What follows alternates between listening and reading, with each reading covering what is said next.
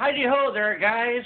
Heidi ho, and many salutations to you. And just so us mental people don't get that wrong, I said salutations, not violations. Anyway, how you guys doing?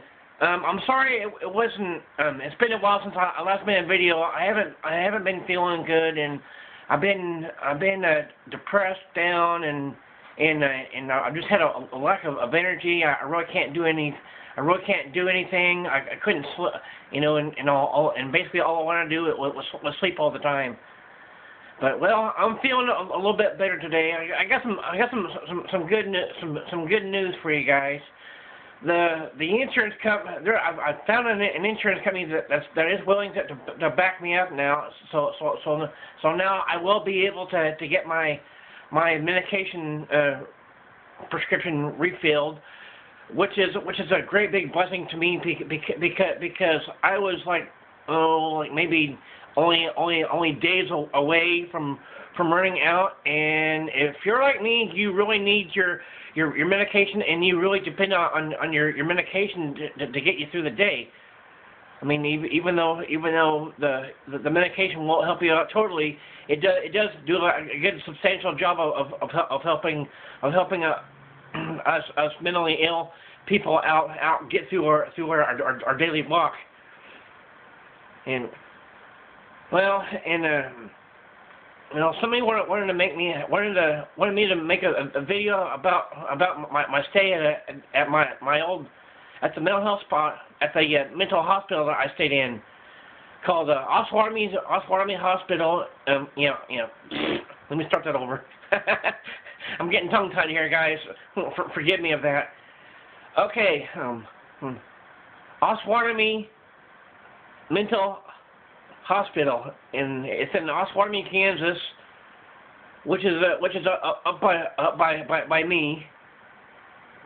For those that you don't know, I live in Kansas, and my stay there, I stayed there for about a month, I'd say, and my stay there, it was pretty good, I'd say. It wasn't all bad and scary like most people's experiences places have been.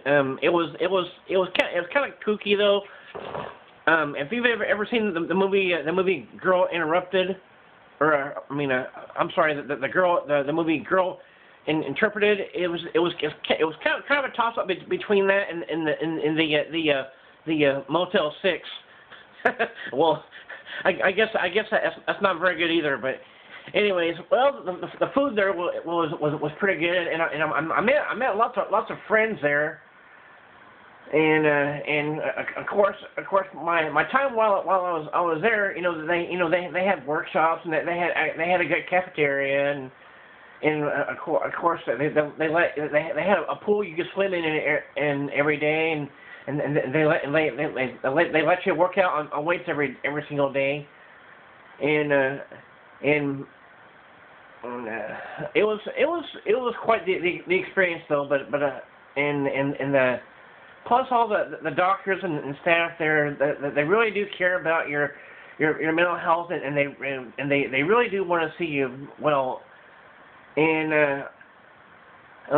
and I'm just happy that if I should have another bad spell, or if I should get mentally sick like I did back in the 90s. When I went in there, let's see.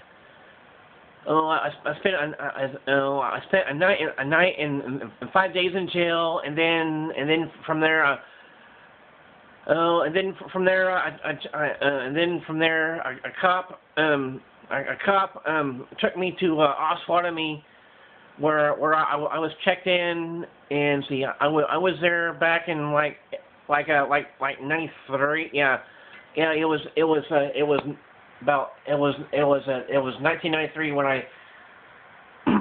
I went in there, and but yeah, like I said, guys, It was a good experience. I mean, it was a good place. They really do care about you, and they really do want to help you in your mental wellness, and be sure that you're able to function well, amongst society. And that's one of the things that they did for me there. And I can't say it enough how much that they helped me, though. But if you guys want to see me make another video on this topic, and have me talk more about my experience at Osawatomie, I will be more than happy to. Anyway, I won't take this any longer, because I know YouTube gets really anal about people's videos running extremely long. Anyways, I will see you guys next time. This is PSA Mentalist out.